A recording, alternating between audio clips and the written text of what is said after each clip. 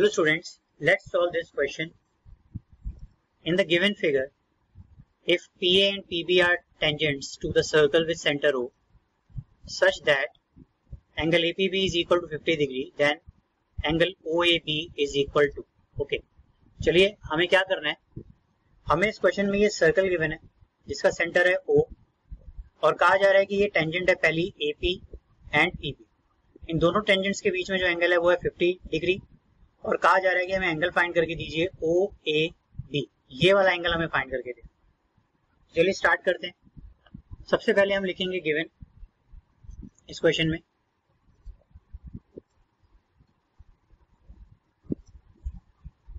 so given is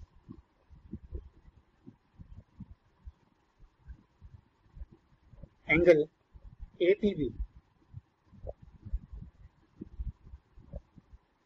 it is equal to 50 degree और साथ ही में PA and PB are tangents.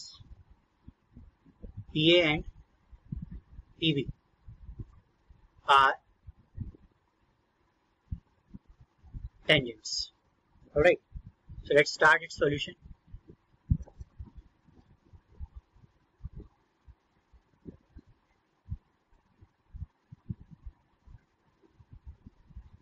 Consider a quadrilateral ABBO जो figure में दी हुई है.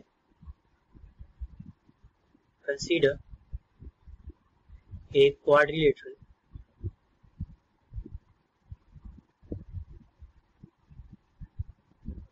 APBO.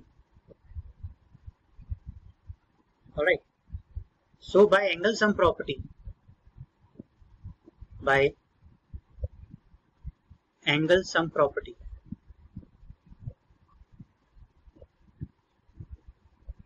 of quadrilateral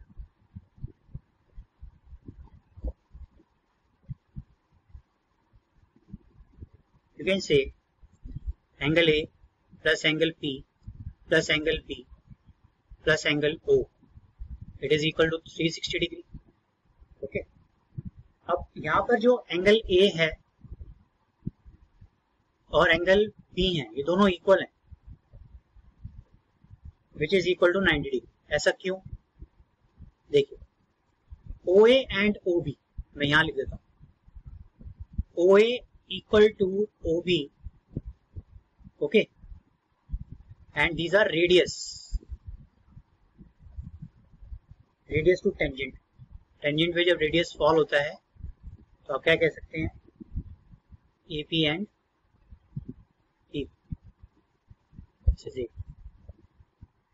ओके, तो रेडियस और टेंजेंट के बीच में जो एंगल होता है वो 90 डिग्री होता है, इसलिए हमने कह दिया एंगल A और B क्या है वो हमारे लिए 90 डिग्री हो जाएगा. तो अब यहाँ से वैल्यू पुट कर दीजिए 90 plus 50 plus 90 plus angle O equal to 360. Alright, तो यहाँ से आप क्या कह सकते हैं, angle O is equal to 360 minus 230. Alright, इन तीनों का सम करेंगे 230 आएगा और लेफ्ट हैंड साइड जाके नेगेटिव में आ जाएगा. तो यहाँ से आप कह सकते हैं angle O is equal to 130. Angle O is equal to 130 degree, ये वैल्यू है. Okay, now in triangle